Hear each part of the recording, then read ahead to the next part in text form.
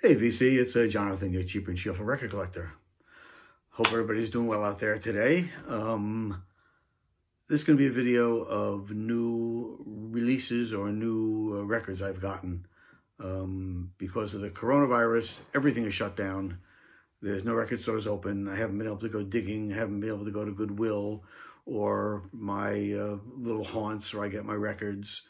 I'm big on buying things cheap, and I haven't been able to indulge in doing that. So I've been having to go online, and I bought some stuff at full price or close to full price, which is, it kills me, but the stuff I wanted, so I'm good with it. First record is a great album. It's John Prine's newest album. It's called Tree of Forgiveness. I got to admit, when this came out last year, I was hesitant on picking it up. I love John Prine. I have like 8 or 10 of his albums, and I was just, didn't want to be disappointed. So I put off buying it. And then when I decided I really needed it, I couldn't find it anywhere locally.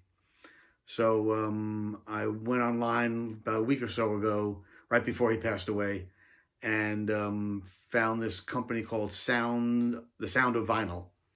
And they had a 30% off sale. So I bought like 5 or 6 records from them at 30% off. So I got this the other day, and it's fantastic. It's great. It's a great album. Obviously, there's some songs I like more than others. There's a couple of them that aren't, I don't think, up to his standards. But most of the album is just fantastic. Knocking on Your Screen Door is just great. Summer's End is wonderful. When I Get to Heaven, Caravan of Fools, Egg and Daughter Night, Lincoln, Nebraska. I mean, Crazy Bone, just great, great, great stuff.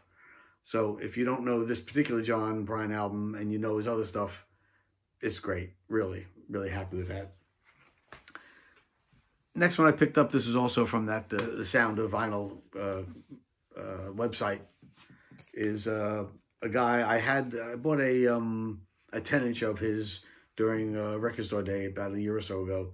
So I was happy to get this one. This is Pokey Lafarge, and this is the South City 3, Middle of Everywhere. As you can see from the looks of Pokey, if you don't know Pokey, very old-timey kind of music. Great singer-songwriter, great instrumentalist. I got my little book of notes here. So this is from 2011. So 10 years old. It's on, I love the picture on the inside of the band. Pretty great. And it's on Fat Possum, which I love their labels because they're very minimal, but very cool. Fat Possum Records. And that's Pokey Lafarge. This one I like. Really captures the Pokey feel. It's great. It's a great album. I also happened to buy from his website his newest album, which just came out last week, which is called Rock Bottom Rhapsody. And it's a signed copy. I showed this on my other website, my other video of signed records. Pokey Lafarge, this is his newest. It's on the New West label, and it's the nice sort of yellowy, butter yellow. This one, I'm still not sure about. It's a lot more orchestration than his earlier one. The songs are really good. I'm just not so sure about the production. I listened to it twice. I'm going to give it another couple of listens. Pokey Lafarge.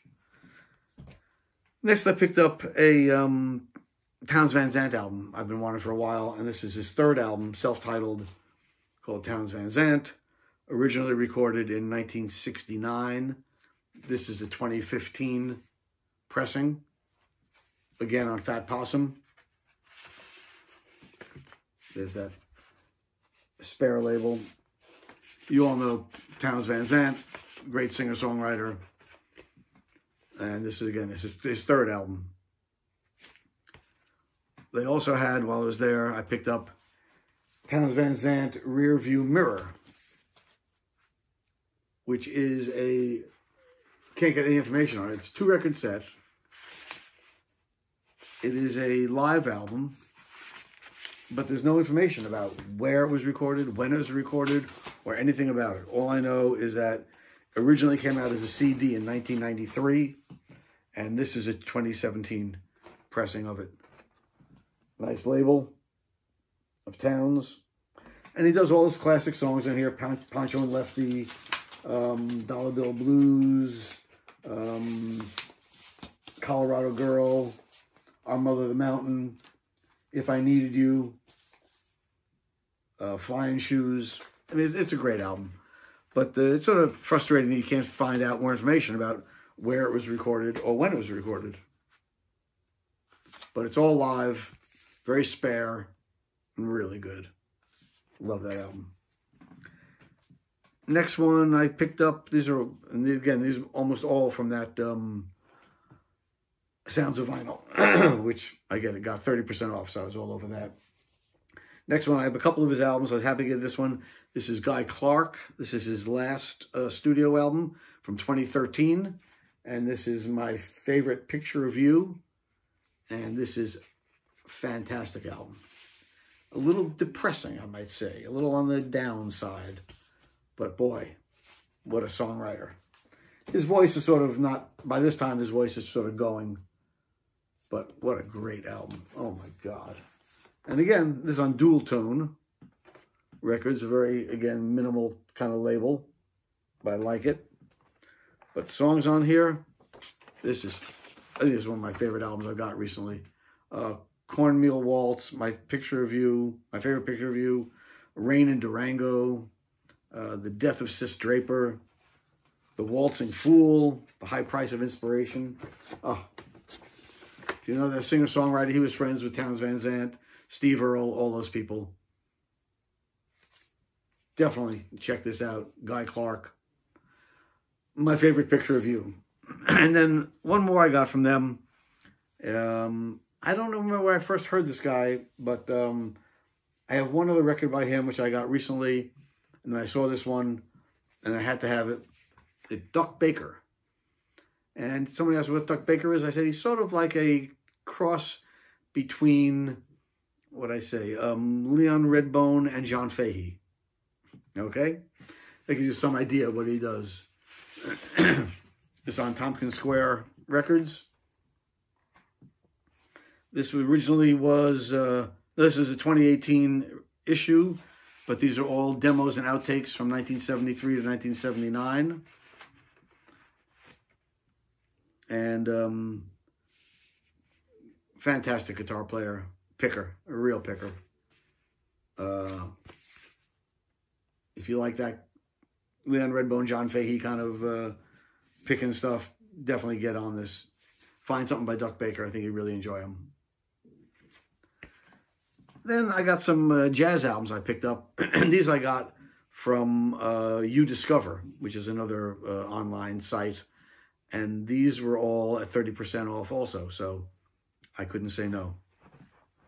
First one up is album. This is the Blue Note. What do they call these ones? Oh, the Tone Poet series. These are albums recorded. This one was recorded in 1957. It's Hank Mobley with Art Farmer on trumpet, Pepper Adams on sax, Sonny Clark on piano, Paul Chambers on bass, and Philly Joe Jones on drums. Again, recorded in 1957 at Van Gelder Studios. And this is a brand new release just like a month or so ago. These Tone Poet series are just beautiful. Originally came out as a one record, now comes out in a gatefold, beautiful gatefold with pictures from the sessions on it.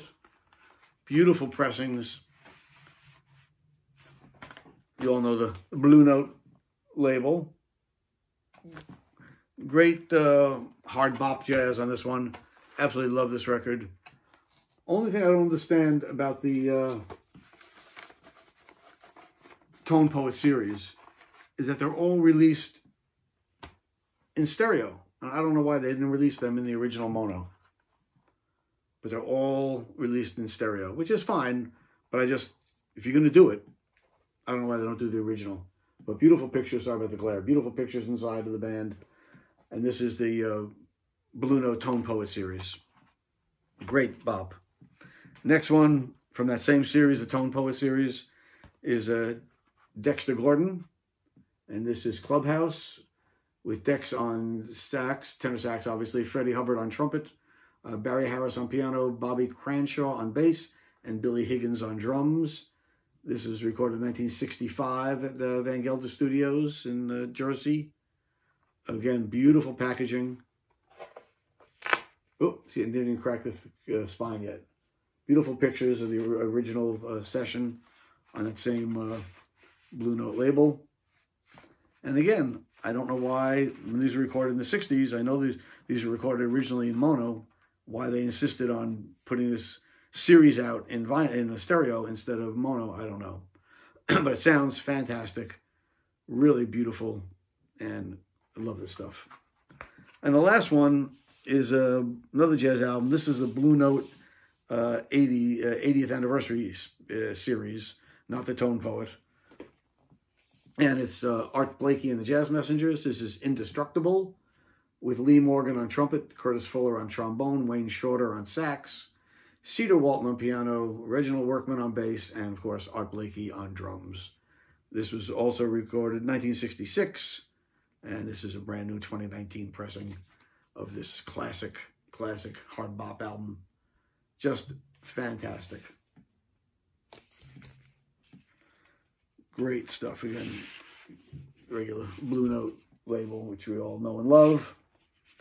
So there you go. That's some new stuff I bought recently. Haven't bought a lot of new stuff till recently. Usually, I said most of my collection is from Goodwill and thrift stores, etc. So that's what I got. That's the new stuff I picked up recently. Been doing a lot of listening and watching a lot of other people's videos. I want to thank everybody who has taken the time to subscribe to my channel. I hope everybody's doing well out there. And until next time, peace.